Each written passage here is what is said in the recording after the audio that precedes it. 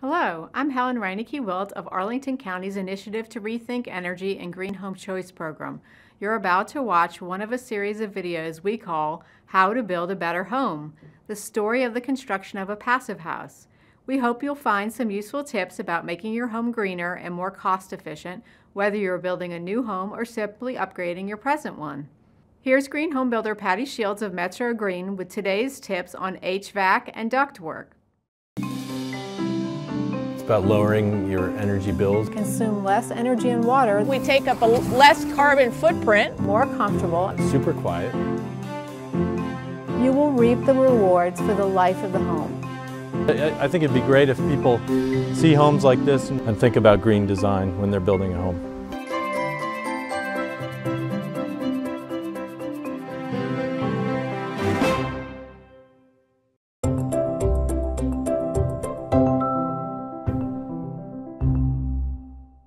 One of the critical issues that we've talked about throughout this project is air tightness.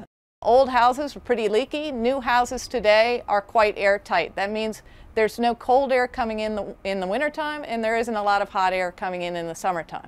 Part of that process is making sure the house is properly taped and sealed. In this case, it also includes the triple glazed windows that we've talked about before.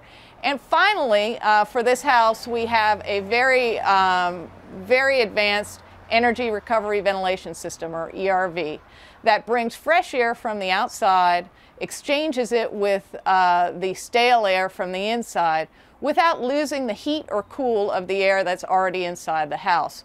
You'll see a vent down here, and that is an outlet vent. There is an inlet vent on the other side of the house. You don't want them too close together. And we'll go downstairs and show you the completed ERV as well.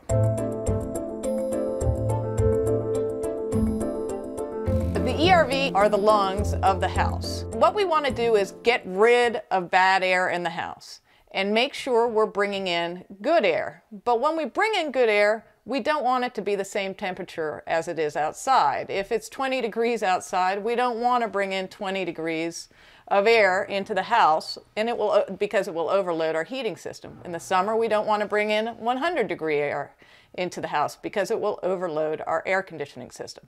So what an ERV does is it traps the energy of the heat or cool in the house of the exhaust air and applies it to the incoming air. It's actually quite simple. What in this case is a pretty large system. In this case, you will see tubes above me. All the tubes on this side of the house are pulling air from rooms, bathrooms, kitchens, mechanical room, the room I'm standing in right now, the laundry room, all the rooms that would have humidity and would also have smells or other fumes that we would want to expel from the house. On this side, there are tubes going out. These tubes supply air to every other room in the house. These rooms are the bedrooms, the living room, the dining room, the TV room. So 24 hours a day in those rooms, you are receiving fresh air from outside, but it has been tempered because it has been run through this machine and it receives the heat or cool from the air that is leaving, and it filters through and brings that good air in, but at a better temperature. When we're talking about heating and air conditioning systems and the ductwork you put in a house, it's really, really important that the ductwork is sealed.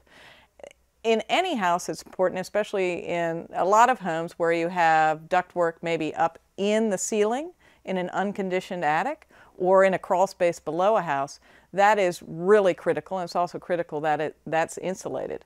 In a house like this, the entirety of our HVAC, our mechanical system, our air conditioning system, is in the envelope of the house. So none of that air is getting out of the house. But we also don't want the air to get lost up in the ceiling. We want to make sure that air that leaves the air handler actually makes it to the room with the amount of force that we want it to, so that rooms get conditioned the way we want them to. So with this, in this house, what we've done is we've made sure that we put mastic, which is this glue type substance, like a paste, to make sure that all of our ducts are completely sealed. All of these ducts have been pressure tested, and in this case, They have less than 3% leakage, which is extraordinarily low. In an older home where you have an old air conditioning system with older ducts, you can see leakage up to 50%. So this is a dramatic difference, and it really, really will improve the way the house lives. So we've talked a lot about the actual details of the installation, the ceiling of it, where things are placed, and of course the ERV. Let's talk a little bit about the overall system. This is a fairly large house, and so we have a split system, meaning there's one system serving the top floor and then one system serving the basement and the first floor. It's a standard heat pump system. There's no furnace in this house.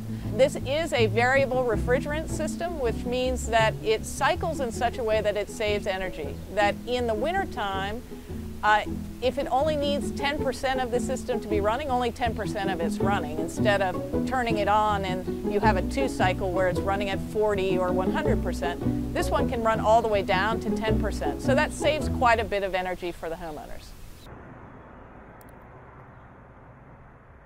Thanks for watching. This is Patty Shields with Metro Green Home Builders. Join us again next time for another segment on how to build a green home. Thank you. If you would like more information on the Green Home Choice Program, please visit our website at arlingtonenergy.us/greenhomechoice or call us at 703-228-4792. For the Air and Green Home Choice Programs, I'm Helen Reinecke-Wilt.